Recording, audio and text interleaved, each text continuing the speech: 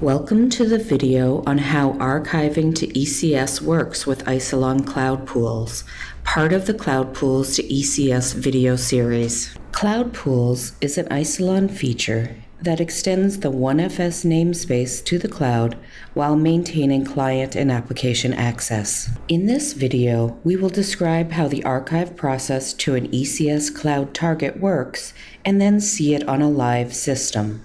We will also walk through accessing the archive data to show that it is fully transparent to users and applications. Let's start off by discussing what happens when we archive files to ECS. In order to optimize performance of objects being sent to the cloud, files are split into 1 megabyte chunks called cloud data objects. If a file is less than 1 megabyte in size, the CDO size is equal to the size of the file. If configured in the file pool policy, the objects will be encrypted and compressed before being moved to the ECS cloud. ECS provides high levels of storage efficiency and data protection by compressing, erasure coding, and distributing the cloud data objects across the ECS nodes in the virtual data center. If configured, ECS can also encrypt and protect against site-wide disasters by automatically replicating the cloud data objects to other ECS sites. After a file's data has been archived to the cloud, the file on the Isilon system gets truncated to an 8K SmartLink file.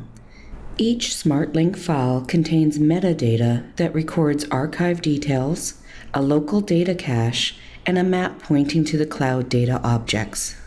Data archived to the ECS system by CloudPools is accessible only through the Isilon cluster using SMB, NFS, HDFS, and Swift protocols. The data cannot be accessed directly from the ECS system.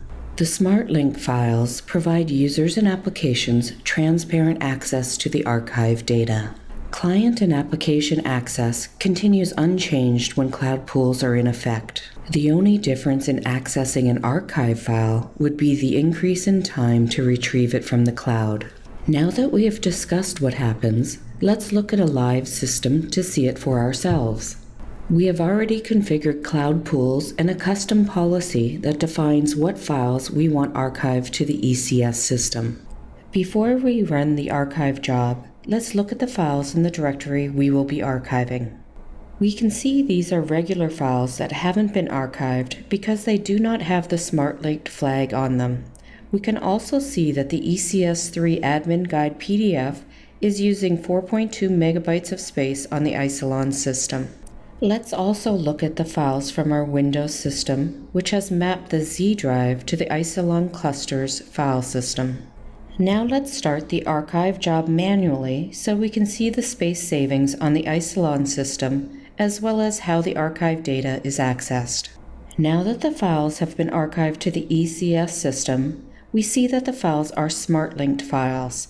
We can also see that the ECS3 admin guide PDF only takes up 26K on disk instead of the previous 4.2 megabytes the pre-archived file consumed.